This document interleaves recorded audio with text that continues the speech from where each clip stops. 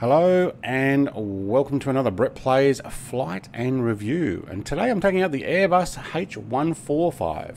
Now this is a payware user product. If you have seen videos on the military version already, you will recognize it. I am going to show it off as well because I'm actually quite impressed with this. So the helicopter at the moment is, I think it's actually on a discount for 43 US dollars. I think it is, which does seem quite a lot. We do get 3 versions of this, though. You get the standard version, you get a luxury version, and you get the military version. I am going to show off the military version today. And with this video, I basically want to press buttons and see what we can do. So the first thing I have done is I've changed my minigun to the left and my rockets to the right, only because I've configured my controls to fire. If I press the left side, it shoots the minigun, the right side shoots the rockets. We will have a go of doing that today. Now we can uninstall all the doors. Let's press that. You do get your guys sitting on the edge there, or we can put all the doors back in and just open those two. You can get rid of the guys by pressing on here and it will actually remove the guys. Oops, I keep pressing that twice. So now that they're not there, but if we press that again, guys are there. Cool. And I keep the front doors. And you do hear the difference when the doors are not here, which we could jettison if we want, or reset. That's pretty cool. I like that. We do have the cargo doors that can be opened at the back. Now I'm not sure, I haven't flown with somebody else with a 145 yet to check whether they can see that when they open. But I know in the 135, when you start opening up your cargo doors at an airport and somebody else has it, they can actually see that, which I thought was pretty cool. Alright, let's close that. We will keep the 2 guys on the side there. We'll press this top bar again. We'll go down to aircraft. I'm going to set it up for ready for takeoff. Now, this is a beautiful aircraft. I'm not going to go through and press every single button, only because I haven't actually learnt everything I need to do and I don't want to have to do it on a long video. So I'm very impressed with how this has come up. I believe this will be awesome for VR, because I'll actually just take a backer screen here. The other things that you do have on here besides a Flappy Bird game is little nav maps. So people who already use little nav map but want to use VR can now actually have the little nav map running on this screen. And Navigraph, you can have some alarms that go off, your activity log, DF, what is DF? Direction finder, okay, Harbour View Medical, Overlake Medical, press this button to go back, yep. Your meta, you can actually get the information for basically whatever airport you want. Go back. Okay, web page, EFB Connect, not going to do that. Must admit I haven't pressed that one. Oh, there's the same as pressing at the top there. Okay, that's good to know. Maps, very nice. I'm at Sydney Airport here. Plenty of overlays on that as well. But we'll go back to aircraft. We'll go ready for takeoff. I am using realistic. There is an arcade version, but I'll stick with the realistic for now. And I think there's a way of implementing Airland FS if that's your preferred method as well. Now, equipment. We can have a cockpit weapon sight. I'm not overly impressed with it because it doesn't shoot there.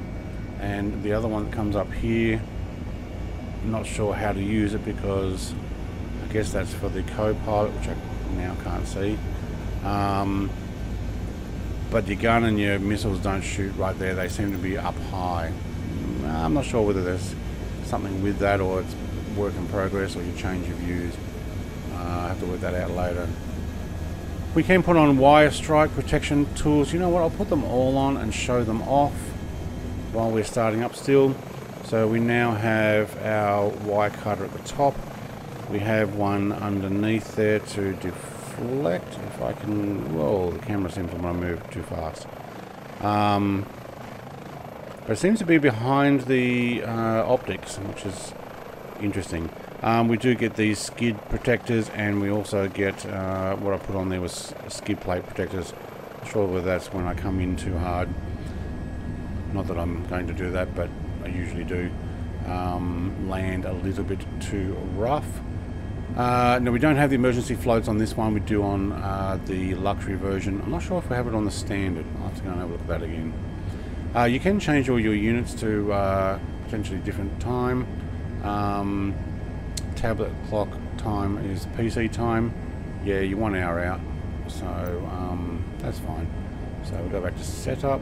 I'll leave it on setup so you can see when I move the collective,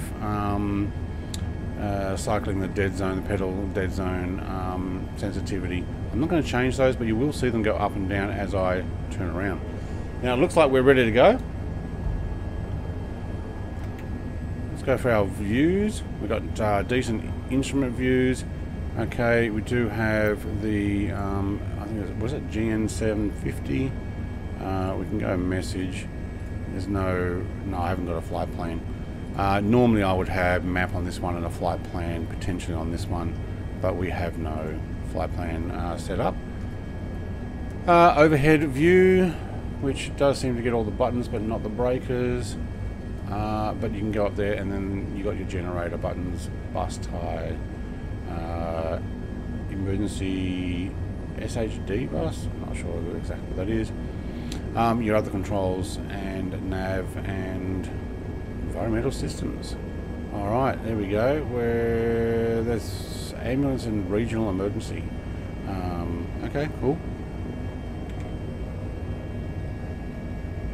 There's a closer view. Okay, cool. Left, right. Alright, we're good.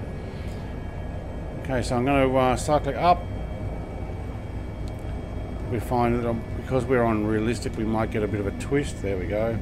So I'm just, you can see that I'm actually using my rudder there to turn it. And we'll give it a bit of a tilt and get some forward momentum, and then you almost don't need to tilt it anymore, which is really nice. We'll bring that back up, otherwise we're going to find ourselves in the ground real quick. Okay, so, oh, there's a little bit of a frame loss as I try to move over Sydney Airport to see if I wasn't blocking anybody. A bit late, I'm not going to be able to get out of the way. Outside view. It would be cool if you could get a view from those guys. That'd be alright. Now you can see that I am twisting my rudder there as well. Now, let's go to the armed section. So it seems fairly stable there. Lost my mouse, there we go, thank you. Nope, where is it? Systems, arm weapons, there we go. So you do need to arm the weapons. Now to shoot, you need to follow the guide maybe we'll take it back to the airport. Follow the guide to set up the new buttons that they've got, but basically, whoa, that one caught up with me. Let's try that again. Minigun.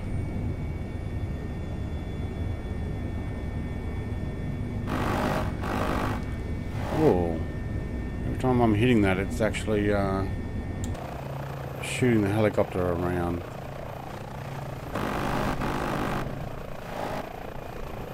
Yep, and missiles. There we go, thank you. I'm sure Sydney Airport will be very unhappy with me putting holes in. We're definitely getting a decent pull back on that. There we go. So we are putting craters on the ground there. There does look like there's a bit of flame in that. We can shoot from outside. Whoa. Okay, at the moment as I shoot, it seems to pull back violently. Don't know what's happening there. But you can clean up your craters. There's a button there you can see on the screen that says clean up in between the minigun and rockets. That'll actually clean up any of the detail of the craters here in front of us. So we've actually got smoke now from the rockets. Let's see if we can just back this off and press clean up. There we go. Gone. Pull up. Yeah, it's a good idea. Now, I haven't tested, but I will fly this out on a stream. I'm not sure other people see your rockets and or damage. I kind of doubt it, but I've yet to find that out. If anybody knows otherwise, let me know. See if we can bring this in without running into that tower there, the antenna.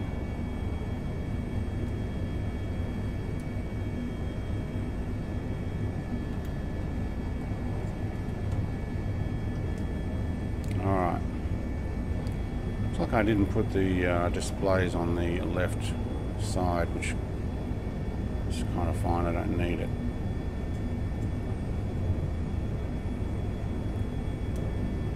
Into parking bay 77. Not sure what the weather's like here today, but definitely got some. Oh, okay. I'm over doing this. Haven't had that much issue before. Can you just land it on the line, please? Thank you. There we go. All right. Look, I like the helicopter. I think it's very nice. I guess if we press rockets here, it changes that and reloads everything. Unarm. We can also go back to home again, and if we press home again, it gets that out of the way. So if you want to see where you're facing. Oh, we actually have a different screen over here, that's why. Don't think we can turn that on. Or if we can, I haven't worked out. Sit over on the co-pilot side. And then you lose the mouse. You've got to love that, don't you? There we go. No, so not pressable. It looks like I can't press anything while I'm in there. Alright, so we can also, look, you can shut this down for cold and dark just by pressing that, and everything will go off. Or you can go through and manually click what you're supposed to click. Very good. They have done a great job. Thought for a moment there I was smoking. No, I think it's just the heat above.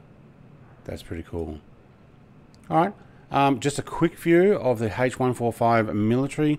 I have noticed it just every time I zoom in and out there, it is stuttering. I don't think that's because of the model. I think it's because I've been trying this for a little while, back and forth,